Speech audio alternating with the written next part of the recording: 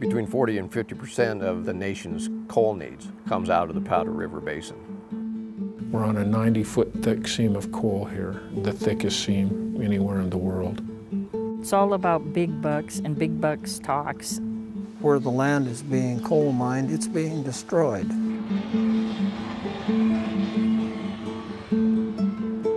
If we don't consider climate change, the game's over. It's not going to be harmful to the environment. You talk about a stimulus package for the United States. Coal is a stimulus package. This is ground zero of defining the future of energy throughout the whole world. All of the suffering, the global warming, the droughts, the famines, those coal companies don't have to pay for that. You and I pay for it.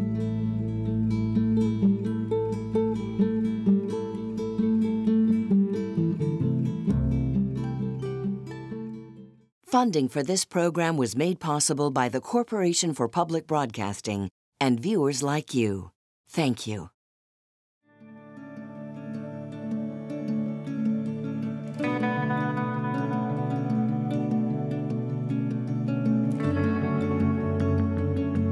It's the heart of the crab fishing season in the Salish Sea.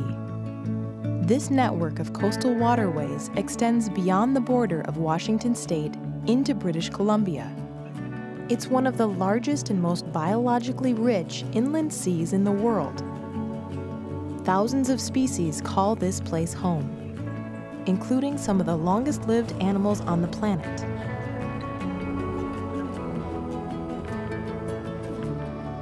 It's difficult to calculate the true value of the Salish Sea, especially to the people who have lived here the longest. The whole landscape is sacred to us. There's not much contaminant-free lands left in the United States. This is one of them. Jeremiah Julius is a fisherman with the Lummi tribal community. For hundreds of generations, his tribe has relied on the halibut, salmon, and crab that thrive in these waters. Fishing's who we are. You know, fishing is our culture, and to us, culture is fish. It's just in our blood. It's here at Cherry Point, just north of Bellingham, Washington, where tribal fishermen drop their crab pots, that the largest coal export terminal in North America is proposed to be built.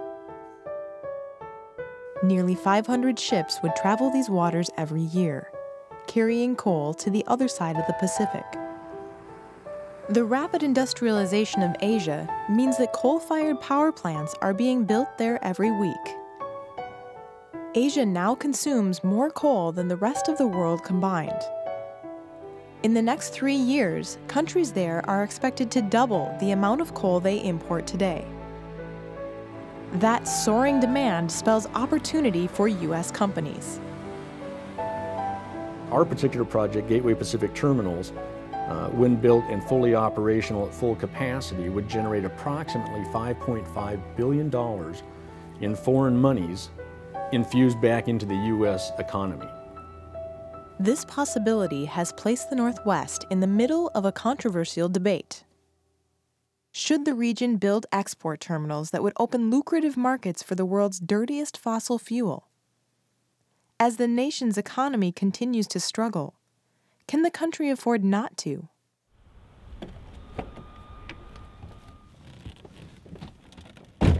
Darren Williams has been a longshoreman in Bellingham, Washington for more than 3 decades. Today, because there's no work in the port that I'm hired to work in, I end up spending a lot of time on the road traveling. There hasn't been regular work in the port of Bellingham for nearly 10 years. That means Williams often must drive hundreds of miles for the chance to get a day's work in another port. If we had work here steady in Bellingham, it would make my life much simpler, because all the hours that we spend traveling would be spent at home. Almost everything that we have in this country is affected by import and export over seagoing vessels, And longshoremen play a big part in that. I think at the heart of most issues, you can always find money. I'm not going to try and be holy and say that I think it should be built because it's a grand thing to do. I think it should be built because of economic reasons. That's money. Economic for me personally, economically for the community and the state. So what happens if the Gateway project is not built? I guess my kids and other kids in this community will go elsewhere to find jobs. We'll see a couple more grocery stores shut down. We'll see negative, negative, negative. And they say we're going to lose all these jobs and taxes if we don't allow this to go in, which to me is false because you can't lose something you don't have. We have our fish, we have our salmon, we have clean air, we have a coal-free corner in Washington State. We'll lose that. That's losing to me. To me, these tankers are the trains that killed off the buffalo. These tankers are going to kill my way of life. So to me, it is a battle.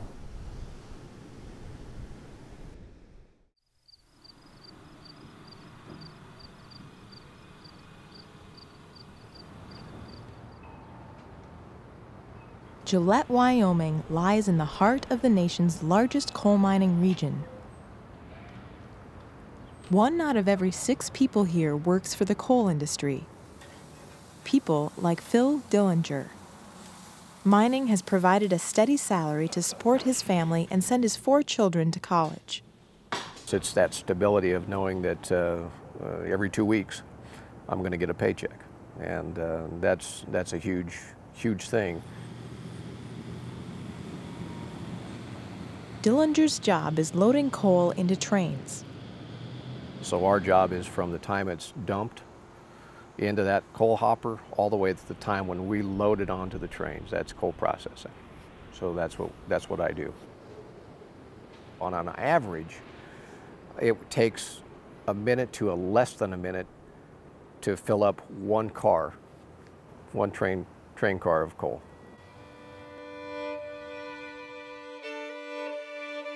Across Wyoming, more than 250 square miles have been mined. That's more than 3 times the area of the city of Seattle. Mining companies are required to restore the ecosystems they disrupt. But so far, only about 10 out of those 250 square miles have been turned back into healthy rangeland.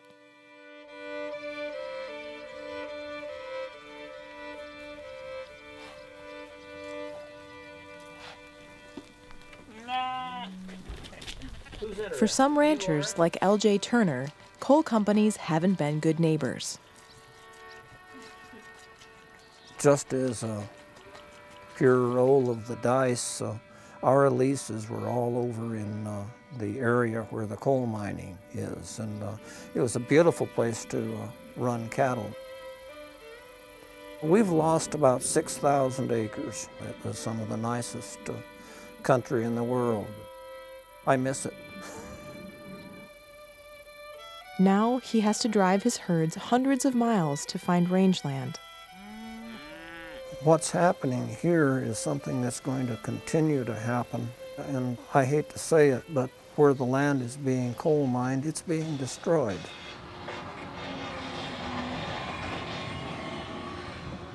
All of the water along the creek are fueled by these aquifers that run along the creek bed, where the coal mine down there has just mined completely across. The creek doesn't exist anymore. And they've totally interrupted the natural hydraulic flow of the water, so it's just gone. The United States relies on coal to provide about 40% of the nation's energy. But in recent years, U.S. utilities have been switching from burning coal to burning natural gas. That trend has pushed U.S. coal companies to search for other customers. The coal industry recognizes that over the next few years to decades, as we in the United States and countries in Asia use more and more environmentally friendly forms of energy, that the market for coal is just basically going to completely tank. And so they want to get it out of the ground as quickly as possible, sell it incredibly cheaply to China and Korea and India, and make the money while they can, The most direct path would be to send coal trains through the river valleys of the Northwest to its deep water ports. The only obstacle is the lack of adequate coal export facilities. Cherry Point is one of a handful of places in Washington and Oregon considering building coal export terminals. These facilities would allow U.S. coal companies to ship up to 100 million tons of coal to Asia every year. If these terminals are built, communities along the railroad could see between 18 and 37 additional coal trains a day, and each coal train can stretch 1.5 miles long.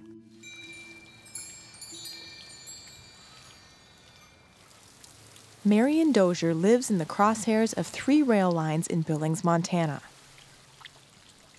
She knows what it's like to live in close proximity to coal trains. When, we've got a train that's 120 cars long, you're sitting there for a good 4 or 5 minutes or so at the train crossing. We're just 3 blocks away, and we never know where the dirt comes from. But there's dirt on your cars and your windows, and if your windows are open, you've got grit. It's an issue that's very hard to get the ordinary person in any way excited about it. If they're not waiting at the train, and it's 103 degrees out, and they're waiting and waiting and waiting and waiting, they don't care, and they won't care. Coal trains headed to the Northwest for export would travel through Montana, across the panhandle of Idaho, and then down to the Columbia River. The Columbia is the largest river in the West. Its dams provide the region with cheap electricity. They also create a series of slackwater reservoirs that allow cargo to be transported from hundreds of miles within the Northwest's interior. Often these vessels carry grain, but soon they could be carrying coal. It would be Ann McIntyre's job to navigate coal ships through the narrow channels of the lower Columbia. Captains of ships really can't learn all the local knowledge that every port requires in order for a ship to call in that port. So we're the person with the local knowledge. We are a 365-day-a-year, 24/7 operation. We're moving ships all the time. I don't view a coal ship as being any different than any other ship that I navigate. You could put grain in it, you could put steel in it, you could put fertilizer in it. It's the same type of ship, it's just that the cargo's different. Starboard 10. Starboard 10. We bring large ships in the river routinely, 900 feet long, 1,000 feet long. If you put that ship on end, it would be taller than a building in downtown Portland. But that is what we do. If coal is exported by way of the Columbia, it could mean up to an additional 700 ships. But this prospect doesn't worry McIntyre. A pilot's job really is to mitigate risk, and we view ourselves as being on the front lines of defending the environment. I think the likelihood of coal spilling out of a ship onto the river is just about nil. Coal that doesn't travel by way of the Columbia would continue on the railroads that pass through the small towns and major cities of the Northwest. Little research has been conducted to measure how passing coal trains impact air quality.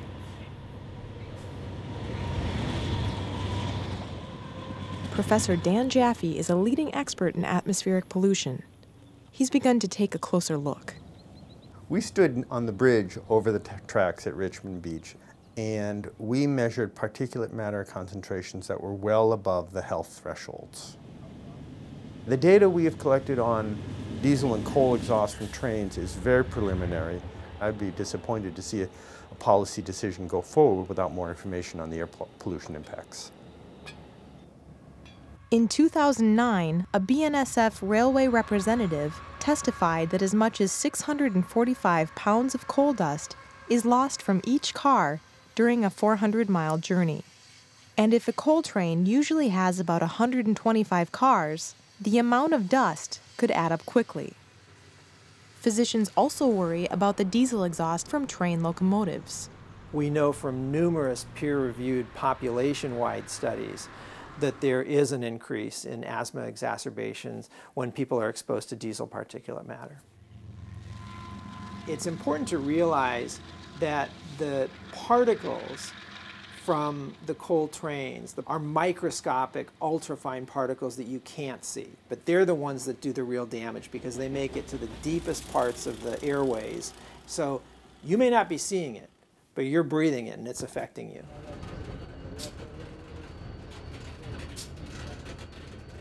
Sharaim Allen has worked for BNSF for 19 years. I never see an ounce of dust. And that's just my experience. And I've run coal trains for BNSF Railway my whole career. And so I've been around coal for a long time. And if any has ever escaped, it's been, to a small amount. And, that there are precautions that have been taken to this day. BNSF now requires companies that ship coal to apply what's called a surfactant, or a topper agent, to coal trains before they leave the mines. They say this helps suppress the dust by about 85%. I've actually climbed on the car and I've tapped on it. It's not going anywhere, it's hard. There's actually like an aerodynamic shape. They call it like a bread loaf shape. And what that allows for is even airflow over the tops of the loads as the train travels down the tracks. It's not going to be harmful to the environment. Hauling coal from the Powder River Basin to the Pacific Northwest is gone on for decades. There are currently 3 trains a day that travel through the Northwest carrying coal to ports in British Columbia. I believe it's a misconception for the public to believe that if this terminal's not built, that the train traffic won't increase anyway. Canadian ports are already operating at near capacity.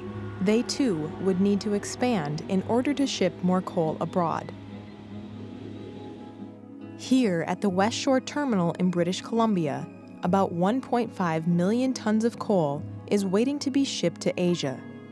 West Shore was built in the 1970s, so the environmental laws and requirements and regulations were much different than they are today.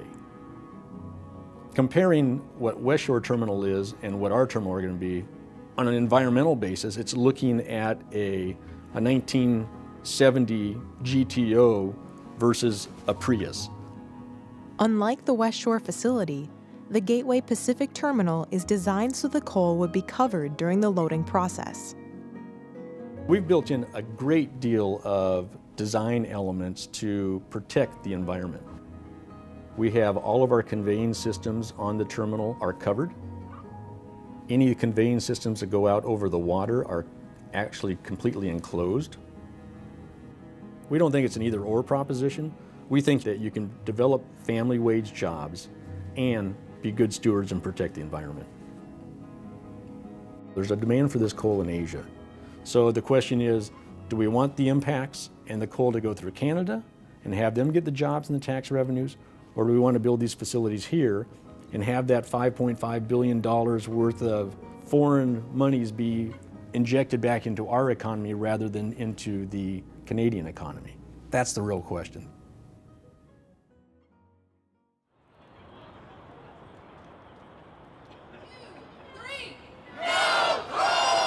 Before any of the coal export terminals can be built, the environmental impacts of these facilities must be studied. In the fall of 2012, federal and state agencies asked for input on the Gateway Pacific project. They held public meetings throughout the Northwest.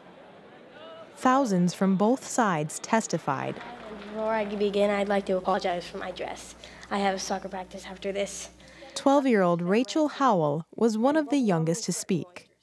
I love to ski, me and my family ski locally at Snoqualmie Pass, and within my lifetime, I'm no longer going to be able to ski at Snoqualmie Pass because of global warming. I have to say I was pretty nervous.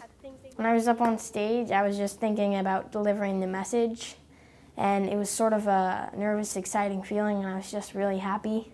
My generation will pay a high price for the global warming that you do. This is the future that you're creating for us, and this isn't the future that we want. So please don't build these coal export terminals. It's just not fair to my generation.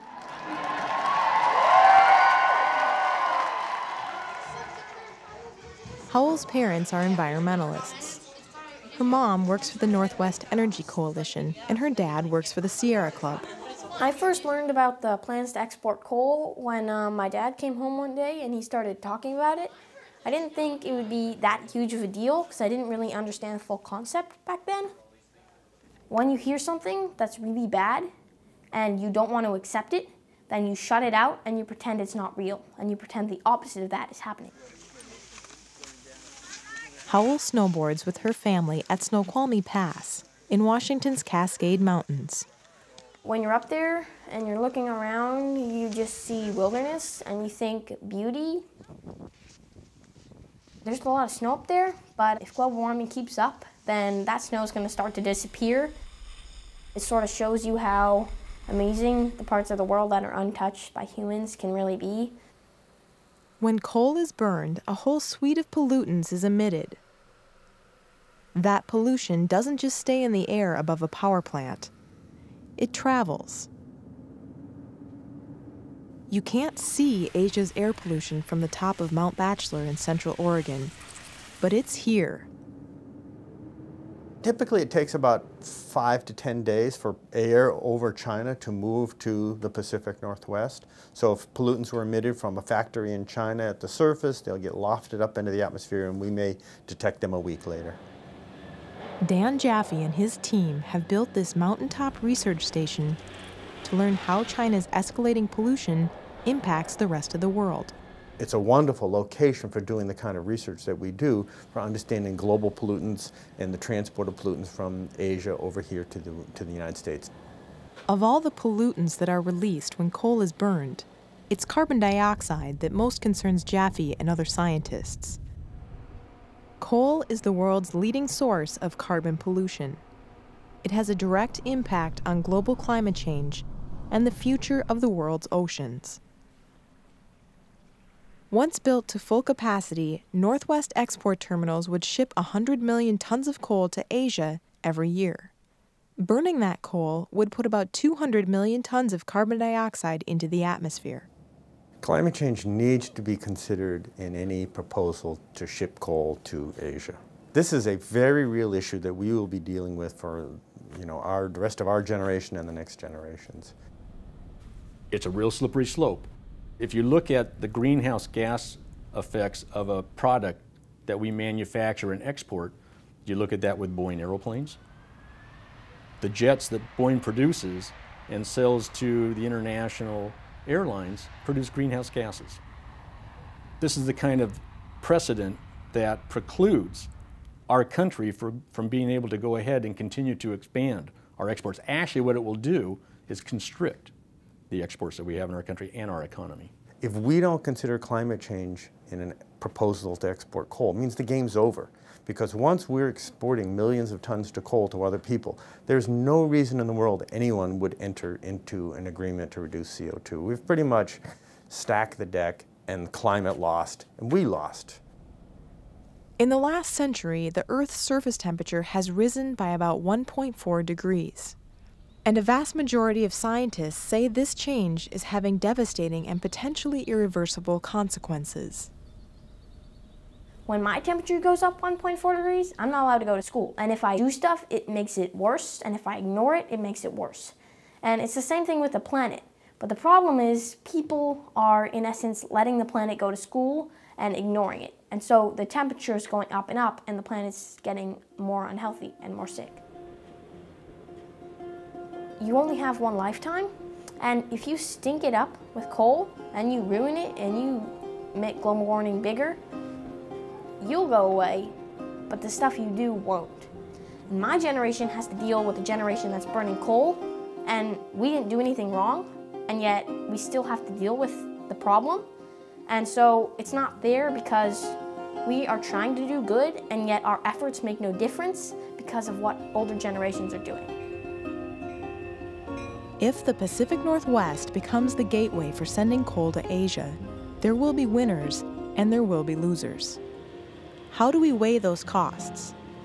How do we decide what's best for our future? And how do we make sure that today's solution doesn't lead to tomorrow's crisis? It's going to mean economic stimulus, there is no doubt, to this region and beyond. I think we need to be very careful of a short-term economic gain for changes that are going to change our region and our planet permanently. If this coal port goes through, Lummi will feel this for the rest of time. We're not anti-jobs, but we have to fight to protect what little we have left. We can't just say we're not going to burn any more fossil fuels and we're going to use wind and we're going to use solar power. Maybe we'll get to that someday, but we can't just do that overnight. The time to make that change to sustainable energy is now.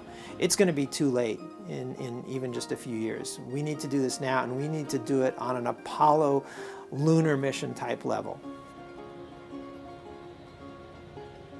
I don't want to try to tell people what they should or shouldn't think.